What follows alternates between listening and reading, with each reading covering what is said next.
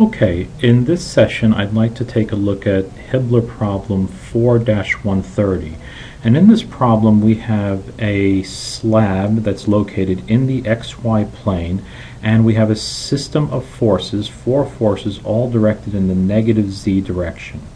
And what we want to do is we want to figure out, if we took away these four forces, where could we put a resultant force that would produce the same rotation about the x-axis and the same rotation about the y-axis. When I say rotation, I mean the moments produced around each one of those axes. So this is essentially what the problem is going to look like. Here are the applied forces, and what we want to turn them into is into a single resultant force, and what we're looking at is finding the y bar, in other words the location that this resultant force has to be located, and its x bar location. Using the bar notation because we're eventually going to utilize this notation when we're talking about the centroids of particular items. Alright, so the first thing we need to do is we need to calculate the resultant force. So the resultant force is a three-dimensional vector, but it only has a z component, in this case a negative z component.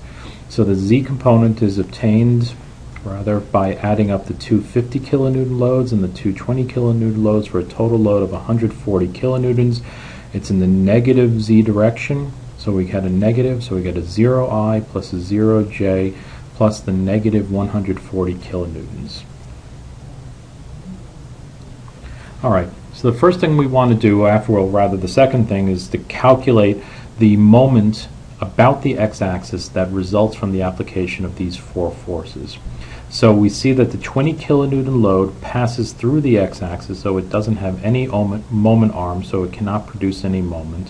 Where this 50 kilonewton load has a moment arm of 3, this 50 kilonewton load has a moment arm of 8 plus 2 plus 3, which is 13, and this 20 kilonewton load has a moment arm of 8 plus 3 for a moment arm of 11. Now all these forces are going to cause what we would say clockwise or negative rotation around the x-axis. Again, if you put your thumb along the positive x-axis and you curl your fingers about it, that would be the positive rotation, and this negative rotation is in the opposite sense to the curl of your fingers.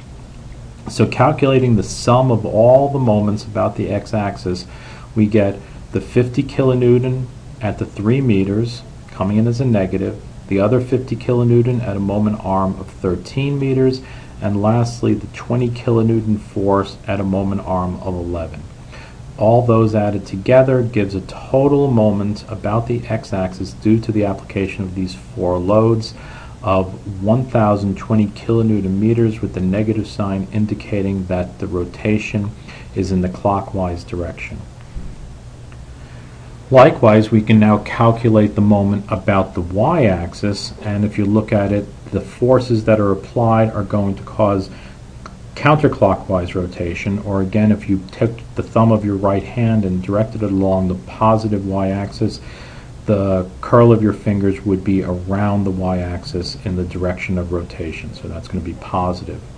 Now the 20 kilonewton load here that's located on the y-axis, it passes through the y-axis, so it produces no moment about that direction axis, whereas the other 20 kilonewton load is at a distance of 10 meters.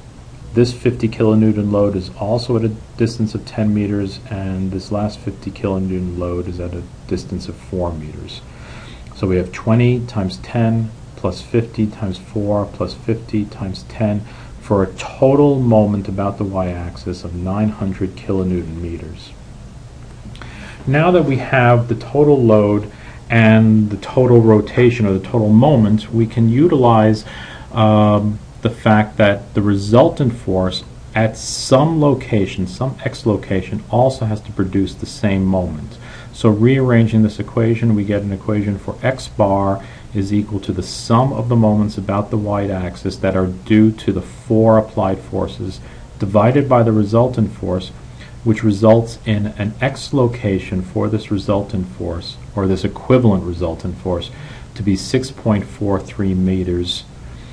And the y direction is found, or the y coordinate of the resultant force is going to utilize the same form of the formula. So we get y bar is equal to the sum of the moments about the y-axis divided by the divided by the total resultant for a value of 7.29 meters.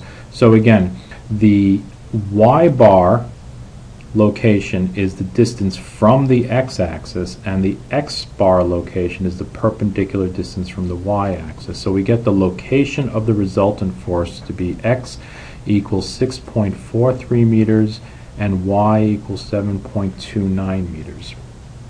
And this is just a representation of the final force system. So I've taken these four parallel forces and converted them, or rather I have found an equivalent single force and its point of application that results in the consistent moment around the x-axis and consistent moment about the y-axis.